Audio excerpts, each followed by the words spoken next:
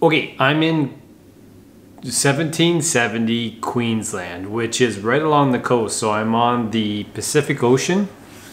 1770, I believe, is where Captain Cook landed here on Australia the first time, and I'm staying by Angus Waters, or Angus Water, I think it's called, right now, and just taking a kind of a decompression day. It's been pretty busy. So this video is broken down into 2 visits, and I just want to put some parameters around them, or some caveats, or maybe some description is maybe a better way to do it. So there's kind of 2 stops I had. So Tamara was where I went to very first, just kind of south of Miles, Queensland, and they have cotton and then grow like sorghum, or they're growing some mung beans right now, and it all kind of depends on weather and rotation and different things. Water is a big one, and they had a pivot of cotton that I was able to look at. It was very green still. It was just starting to flower, pollinate, and start making a little cotton boll. So you'll see that in this little clump of video that I have. I got a little bit of drone footage of flying over the pivot, and I try to put some description around it. You will see one part in the video where there's a really big like reservoir where they have water, and you can see it's very empty, and they got some rain. She wasn't sure if they got enough rain yet to start pumping. The very interesting thing what they do here is they capture all the overland runoff. So on their farm they have it all sloped to go to the very bottom portion of their property, and then from there they pump it all the way back up to the reservoir, and they run pivots. And so you can see that in the video coming up where they pivot irrigate. So very interesting to talk to them. A lot of their struggles, to be honest, is water, and if they have yield kind of just looks after everything. So really interesting to talk to her about what they do there. And I stayed there for, I guess it was 2 nights? 2 nights.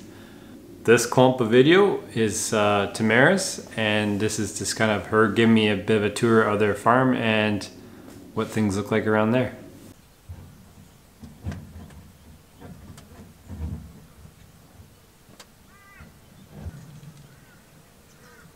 And when it was dry, this would be dry, or was it? Well, I suppose when there's an opportunity to fill it, it's full. And I suppose the plan of storing water is so that when it's dry, there's a little bit empty, really. Yes. Consistent, yeah. Yeah. Not sporadic.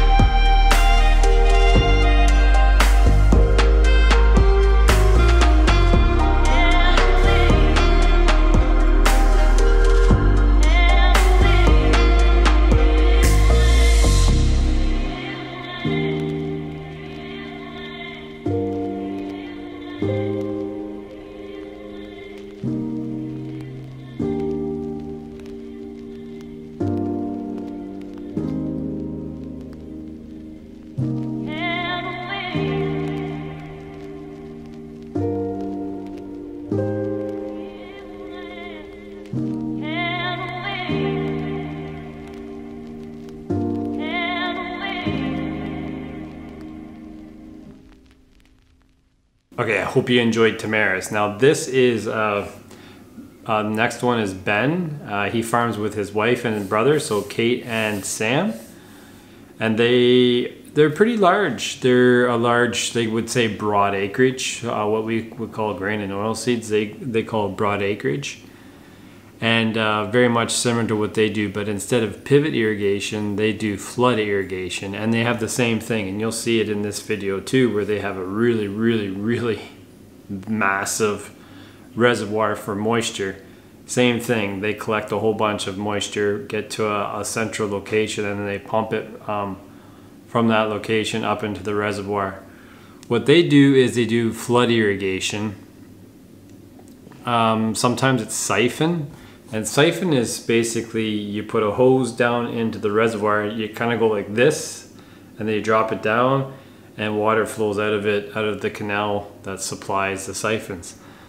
They also have some stuff where they just kind of flood irrigate, where they kind of have steps along the way, and then they flood it, and it's all sloped to go one way. So very, very flat fields with that slight grade to do flood irrigation. They don't grow, Ben and his family don't grow any cotton. They're just basically like chickpeas, wheat, sorghum, all that kind of stuff. And I didn't think I mentioned this in Tamara's, but they can do like a winter crop and a summer crop because their growing season's fairly long. But what Ben was saying is that they have close to 250,000 head of cattle in the area that are on feedlot. So most of the stuff that he produces all ends up going as cattle feed. But some of the fields there you'll see were huge. So basically Ben was really gracious to spend some time with me talking about my nuffield topic, and then took me around for a tour of the farm. So this little bit of clips is Ben, Kate and Sam's place, and this is kind of their gear and what it looks like around their place. So hopefully you enjoy. Absolutely love it. Is it off a chassis of something else, or is it just completely Australian made? Completely Australian made. So it is, because everyone has to be different. Their point of difference is they've got this three-tiered nozzle system. Come up with it, and the augers auger it. Sorry, opens to the right. Opens to the right, and the augers underneath it fold up with it, and then they auger the grain to the side. The Australian made one tripper, Boss or strip tiller. Yep. Looks fairly. Yeah, it's a great machine. It's only this will be its second crop. And no one else does this around, or? Not around here, but certainly down towards Gundy, Moree. But these guys have been making broadacre sprayers, trailing broadacre sprayers for a long time, and just really reliable, really tough. Very simple. Saying it to some is if you've got to manage weeds when you're planting a crop, you've got a farm system problem. I would agree. You need to have the paddock clean before you worry about it. So, I mean, we'll get weeds, of course we will, but we do it. Amalgamations with those companies. To be honest, I'm not sure I've really put a lot of thought process in it and have a really strong view on it, to be honest. I mean, it seems to be the way of the world at the moment. Supply channel, that's called a supply channel. Is it all, so it's all flood irrigation? Yes, siphon irrigation. Like what you have down here?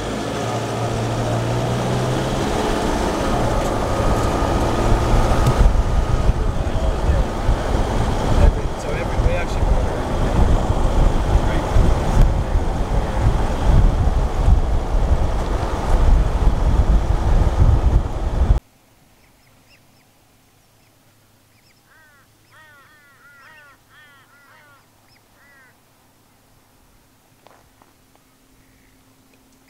That's...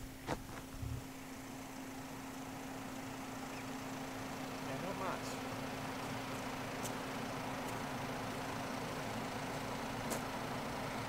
Massive. He, really clever guy, and they've always enjoyed engineering and manufacturing in the shed. Fun stuff. Yeah, so there's that place in between us. Oh. Just down the road. Yeah, 12 metres. It's all like 3 metre controlled traffic, so the wheels are all located. So this is what you use for...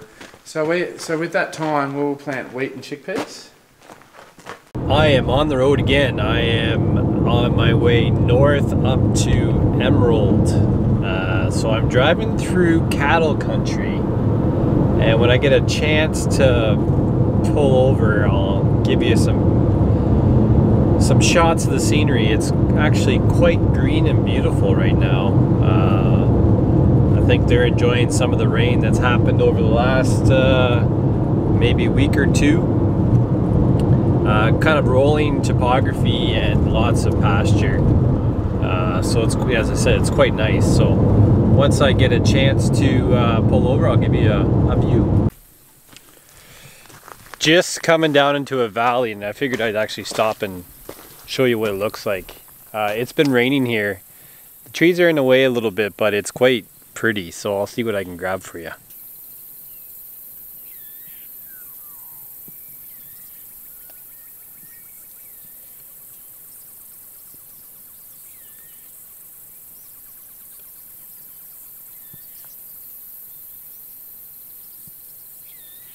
I'm on this road here. It's called A5, and as I said, I stopped to look out this beautiful scenery coming down the hill.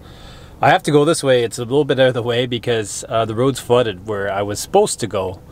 I might backtrack a little bit because there's supposed to be an Isla cliff lookout that they say is quite beautiful. So I got some time today. I'll probably just drive around a little bit as I get to Emerald, but I'm glad Australia is green. It's quite beautiful, the scenery through here in Queensland. So I think I'll keep driving.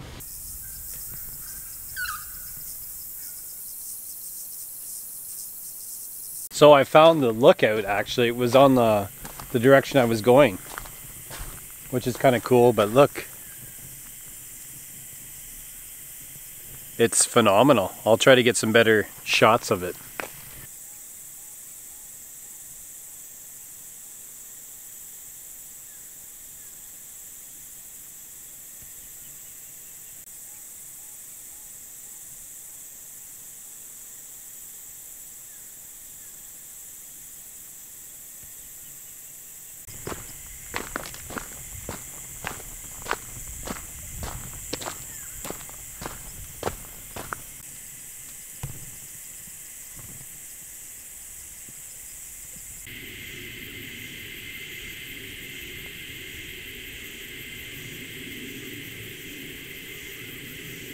The one thing I do find interesting is it looked like a fire went through here at some point. I just don't know when. But a lot of the bark on the trees are burnt and the litter around the ground is burnt too. So, but now it rained and it's all green, or greener. So I made it to the end of where I would guess this is what's called Isla's Point or Isla Point. Named after my niece maybe, who knows. But it's beautiful. If you can see the valley in behind me. I got footage in here about what it looks like. Way over that way is some green in the valley that I came from, and the direction I am going, I'll show you some footage of it too, hopefully. But I'm going in that direction here where there's a valley right over here that's all pretty green, but very beautiful scenery. I'm glad Tamara told me to stop here on the way. So grab some footage. Much needed break after about 3 hours of driving. Got about 3 hours to go. And it's muggy, so I'm going to get back to the car after I walk along the ridge here and get where it's cool. AC. So, just a little break in the drive.